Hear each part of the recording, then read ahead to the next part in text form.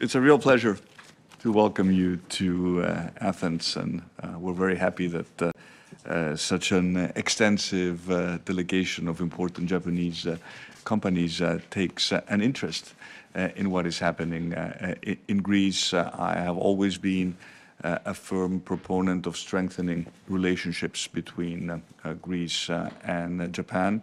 And I think indeed your visit comes at a very appropriate time to discuss further economic ties between our two countries. As you know, the Greek economy has been doing rather well over the past 3 years. We're outperforming the Eurozone in terms of growth. We have the fastest reduction of debt as a percentage of GDP in the Eurozone area. And we have succeeded in turning Greece into an attractive destination for foreign direct investment, leveraging our comparative advantages, but also our important regional position. So I think this is really the time to discuss in more detail about the possibility to foster stronger economic ties in terms of direct investments taking place by Japanese companies in Greece, not just targeting the Greek market, but also the broader region. Of course, to explore also the potential for more Greek exports into Japan, and to leverage the fact that we have traditional economic ties, especially in the maritime sector, where many Greek ship owners have chosen and continue to choose Japan to build their ships. We also have areas of common interest when it comes to foreign policy, an understanding, a shared understanding about the importance of international law in terms of resolving maritime disputes.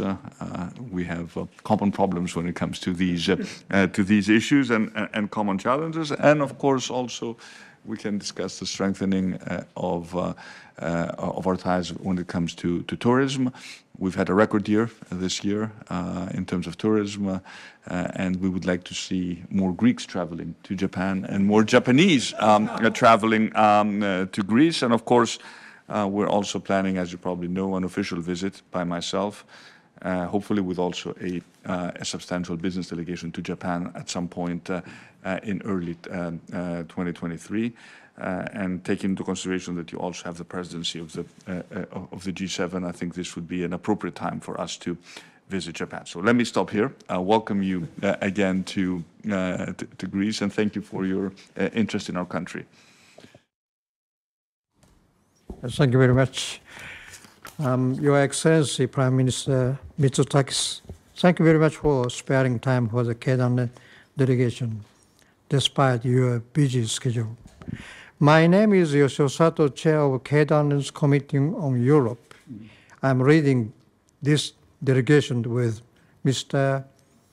Toshiaki Higashihara, who co-chairs the committee with me.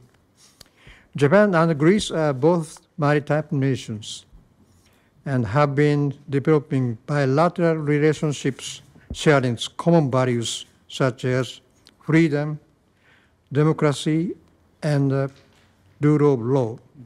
In terms of economy, Greece is on the steady recovery trend after emerging from the economic crisis. Trade between Japan and Greece has been steadily expanding under the Japan-EU EPA. So we are visiting your country as a high-level group of major Japanese companies. In the meanwhile, the global community is facing severe situations. Russia's aggression against Ukraine totally violates the principle of international law and can never be justified nor tolerated. We must respond in unity by boosting our solidarity among countries that share common values in order to prevent the unilateral change of the status quo by force. As geopolitical tensions aggravate, decreasing dependence on Russia is our mutual concern. During our stay in Athens, we are keen to learn about your strategy for diversifying supply chains, since both Japan and Greece import a considerable amount of energy resources from Russia. Also, we look forward to exchange views as to how we can realize a free and open international economic order in the face of such difficult geopolitical situation.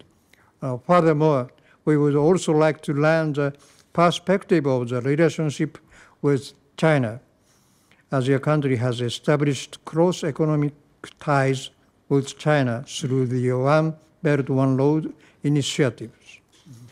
Last but not least, K-Danen looks forward to contributing towards further development of Japan-Greece bilateral relationships through private sector diplomacy.